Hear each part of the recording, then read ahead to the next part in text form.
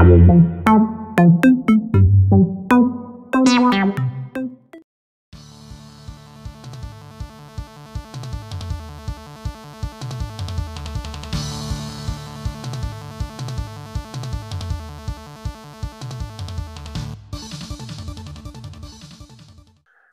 evening, everyone, and welcome to the Tech Bros podcast, starring myself, Egerton, and Raj. Hello, hi. Hello, everyone. How are you? Too bad we come to you live from the Zoomiverse. No, what verse? The Zoomiverse. We're both in the same Zoom roomverse. Yes. And from that, can you guess what today's topic's going to be? Yeah, we're talking about inhabiting the same virtual world that we know as Metaverse. And I don't know about all of you, but I hate it. You really? I mean, I kind of hate everything that this looks like. Yeah. It represents. Yeah, same here. But yes, today we're going to be talking about Metaverse by Meta. Well, I mean, I guess it's by Meta now, but it didn't necessarily start as being by Meta. No. And by Meta, we mean Facebook. Oh, yeah. So if you've been living under a rock, by now you should have noticed that Facebook has now changed their name to Meta. And you know what? I don't understand.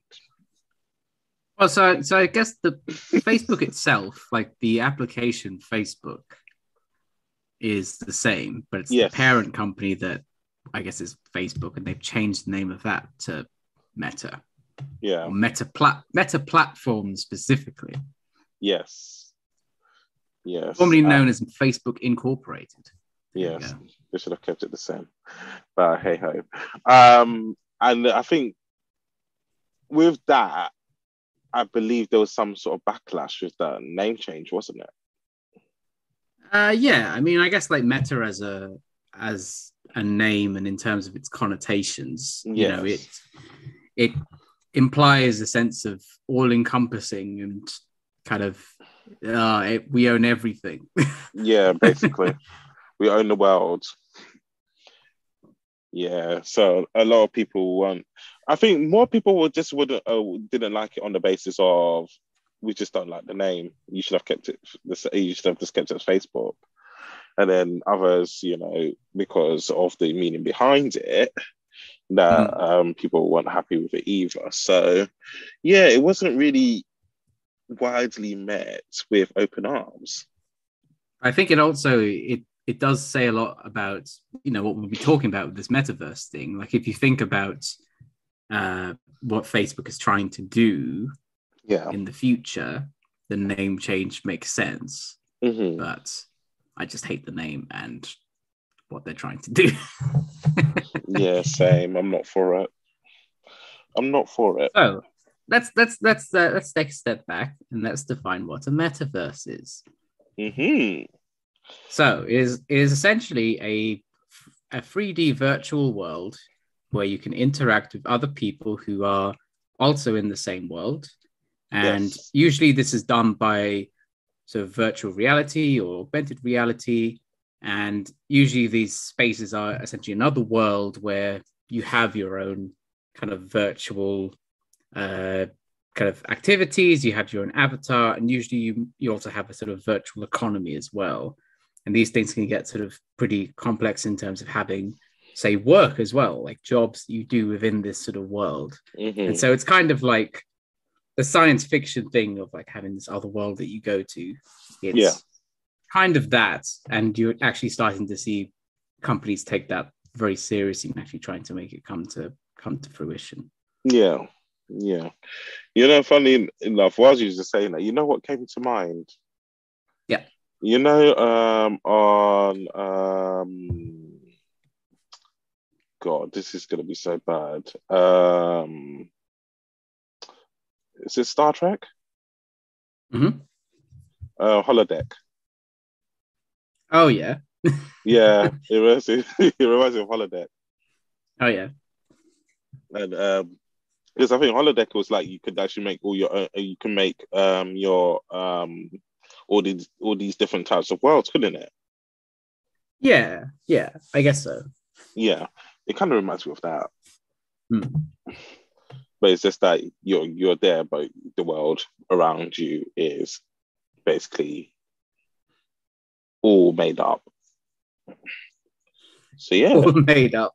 Yeah, I all guess it's made one way up. of looking at it. Yeah, Yeah. I guess it's yeah. one way of looking at it. Hmm. So yeah, just focusing more on where you said about virtual reality. And I was looking on the Meta website earlier that they were promoting their Quest 2 device Yeah, by Oculus. by Oculus, yes. Because as we know, the Oculus also belongs to Meta. Yeah, I guess it's Meta, not Facebook, but yeah. No, yeah, Meta. Yeah. So yeah, they were promoting their Quest 2 device and how you could use it for all different things, virtual reality. I think yeah, gaming. Yeah, gaming was the thing that they were most kind of focusing on with that device as Yeah. well. I mean, and we should say that really Metaverse kind of stems from games Yeah. originally. Hmm. So one of the first examples is the 2003 platform known as Second Life, which was described as the first Metaverse. If sort of looking back at it now, Yeah. but also kind of a lot of the things that the Metaverse is doing has kind of been done in video games. Like you have like Minecraft, and more recently you have Fortnite, you have Roblox, where you have actually these, they're not just games and they're becoming more like spaces for people to interact. Hmm. But then you can sort of say the same about like things like World of Warcraft, like some of those older multiplayer games where, Mm. people are all together inhabiting the same world. They're represented by an avatar. They have sort of their own economy and things like work that people can do. Yeah. But I guess there the difference is that it's a game versus something which is sort of going one step beyond that and Hmm. instead going into sort of VR and sort of creating an alternate reality, I guess you could say. Yeah. Yeah, exactly. And another thing that they kind of were talking about was augmented reality. Augmented. Augmented, yeah. That's me misspelling.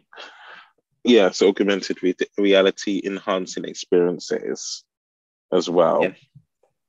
And one thing that I did notice as well, which was kind of a bit weird, also on the Meta website, smart glasses.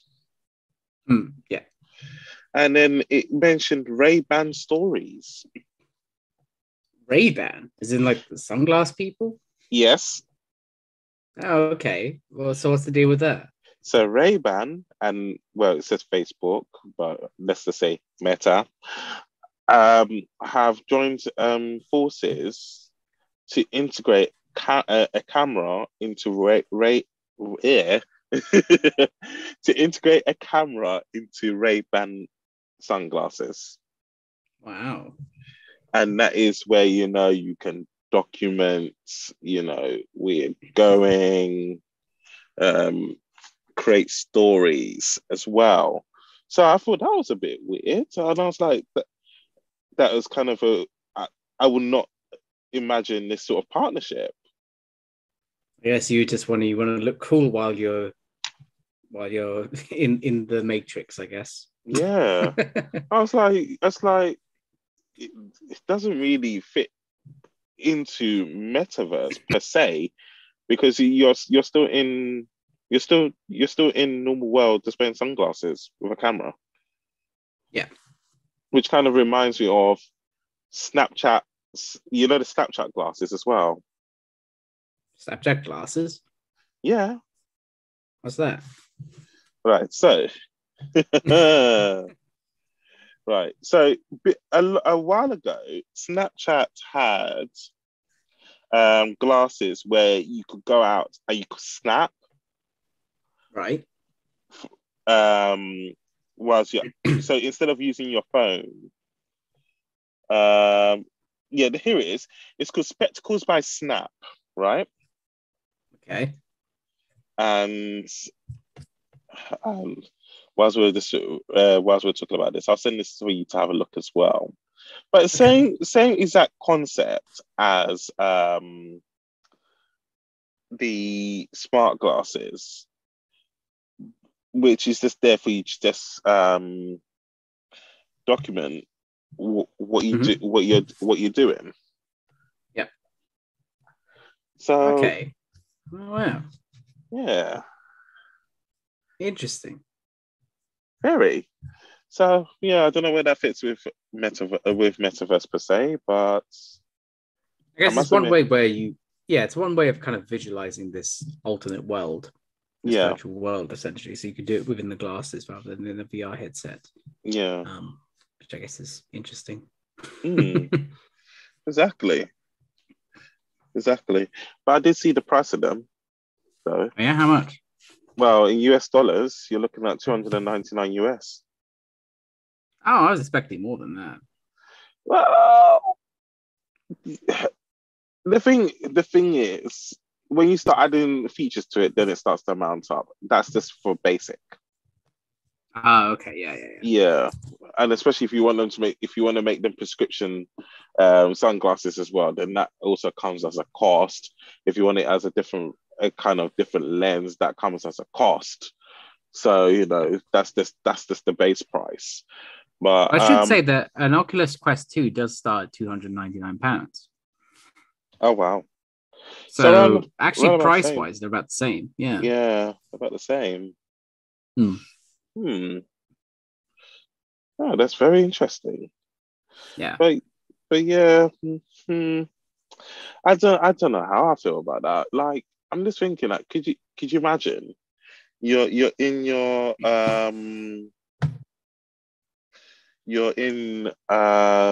house and you're due to come to a meeting and you join the meeting in the metaverse. Yeah.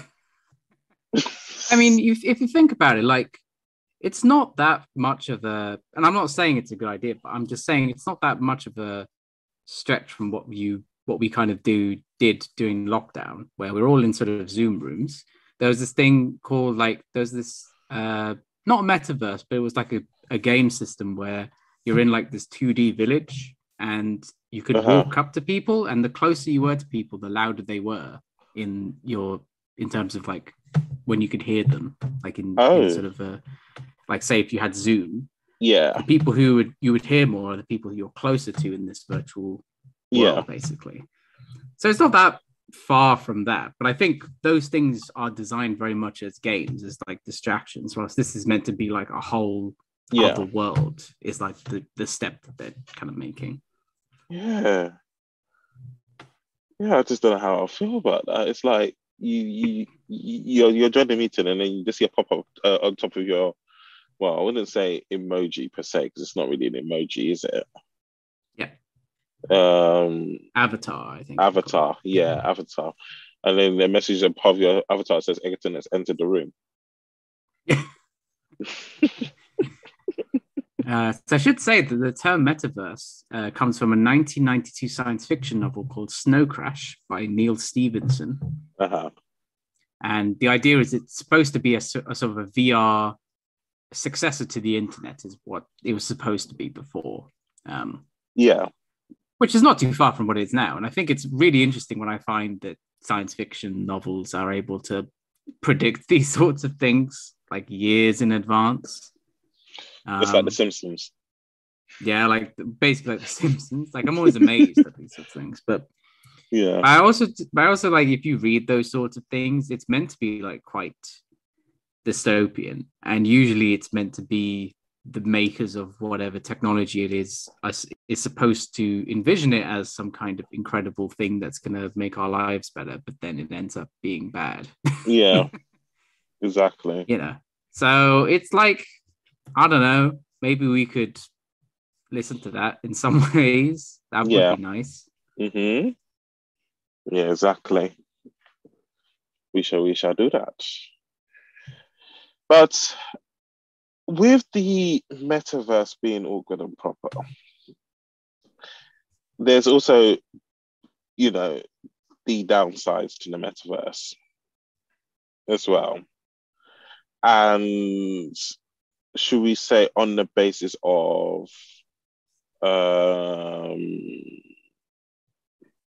well, what is well, pedos. I suppose that's one way of looking at it, yeah. Yeah. And being safe in the metaverse as well. Because what and then I'm just trying to think how to even phrase this. What protections do people have being in the metaverse? Because technically you can classify the metaverse as also being the same as an online chat room per se. Yeah. Yeah. It's a glorified chat room is essentially what it is. Like you can dress it up with other things, but that's what it is really. Yeah.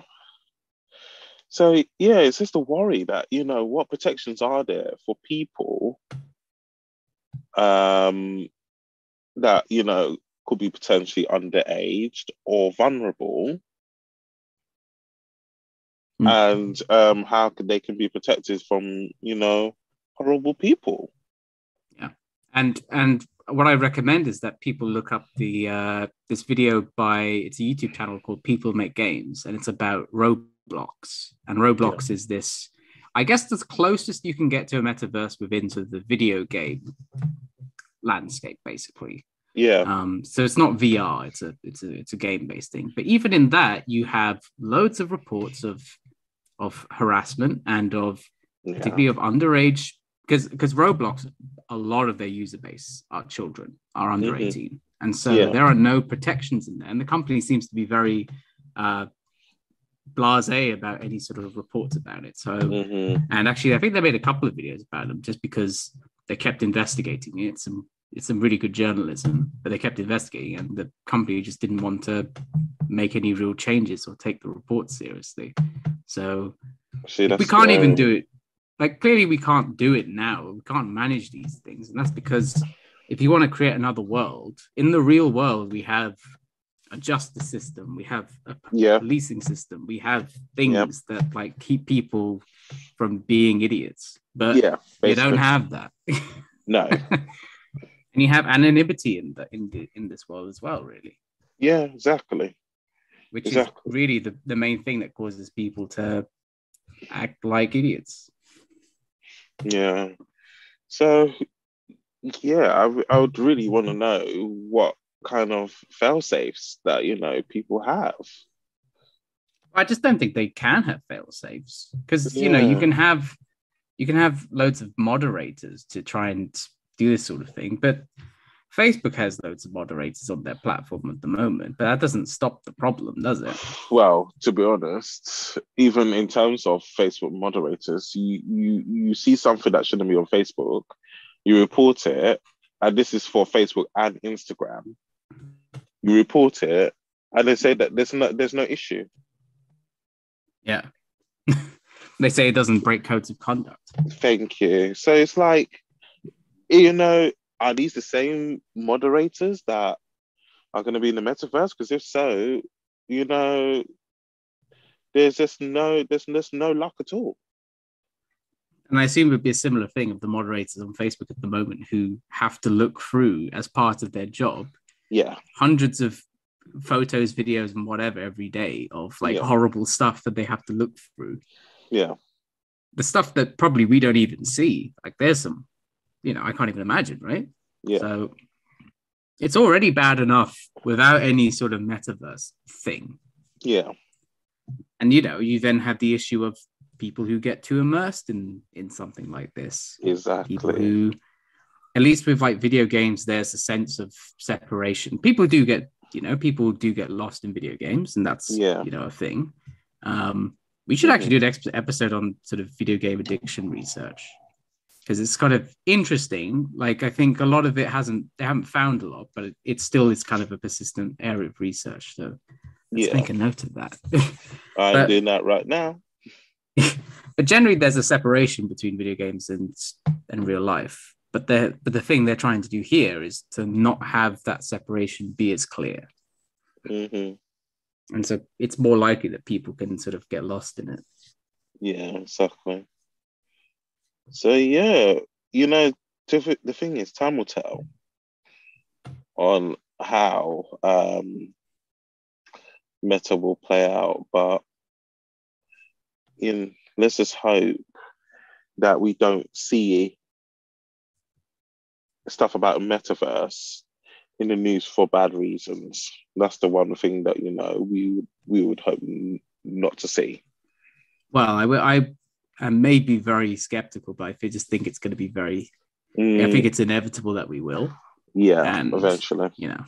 And that's kind of the thing, right? But yeah, I think the way that companies want to sort of sell it is being very, utopian. But I just don't think that there's just so many practicalities in terms of actually getting it to be of use. And like, for use for what, though? I just think what's the point, really? Yeah. Yeah, exactly. What is the point? Just live in the now. Yeah. And the thing is, you can even look at like virtual reality, kind of separate from Metaverse, like virtual reality games and stuff like that. You can maybe look at 10, 15 years ago where everyone thought that virtual reality was going to be a huge thing. Yeah. And it hasn't really taken off that much. No. Like, in the grand scheme of things, VR is really good. You can have some great games on VR. Yeah. And it can be very, it can offer up possibilities that weren't possible before. But it hasn't. I don't think it's been the game changer that people thought it was going to be, and I think a lot of that is just because we don't really know what to do with it. No, and I think that, to be honest, we haven't heard a lot about VR per se. Like, especially when we used to be going to events, and we see VR and all that kind of stuff. But I think for a good number of years now, since that I think the last EGX we went to, that you just don't have VR per se anymore.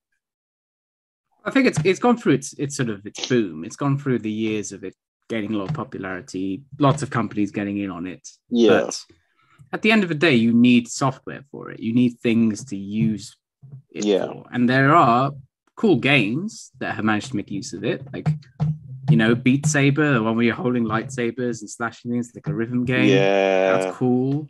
Valve made Half-Life Alyx, which is probably like the definitive VR game at the moment. So there's like a few things which are like, yeah, it's cool. It's using the medium to do cool things, but it's not changed things in quite the way that I think we thought it would. Yeah, exactly. Like, it certainly hasn't usurped existing like games, right? Like, people are still just playing games the same way. It's just another thing that's kind of for the hobbyists, I guess. Yes, that is true. All right. Did we have anything else on Metaverse or Meta per se? Was there anything else that I had? No, neither did I. I don't think there's anything else. I mean, a lot of people are saying, I just want to add one thing, which is that there's a lot of talk about how feasible it is to have like a metaverse of loads of people all in the same space to create a world, and the amount of computing power that would require. Yeah. But again, it's that thing of, yes, it might be, could it be possible? I don't know, maybe. But then how can that be good? Of just everyone, I feel like we don't learn from science fiction in a way. Like, people not watch The Matrix. It wasn't nice. It wasn't nice at all. wasn't nice at all. But yeah, as I said, time will tell really. Because kind of metaverse is kind of at the start of its time. Well, Yeah. the current with it Meta and everything. So yeah, I'm sure over the next couple of years, we'll see how far we really go with this. Did you see the reveal with the avatar of Mark Zuckerberg? Oh my God. I am Mark Zuckerberg. I feel like that should tell you everything you need to know right there. Yeah. I was like, honestly, if you could see my face when I was watching that, I was just like, what is this? What Like is this? that's the guy that we have, managing this. Like Yeah. okay, whatever. Anyway. It's making me sad. Anywho, yes. But yes, that's all we have on the metaverse. Yes, And that is all. yeah, we're just sitting here in sadness. Yeah, we're sitting here in sadness in our Zoomiverse. Zoomiverse. Yeah. Yes. Well, that's all we've got time for today.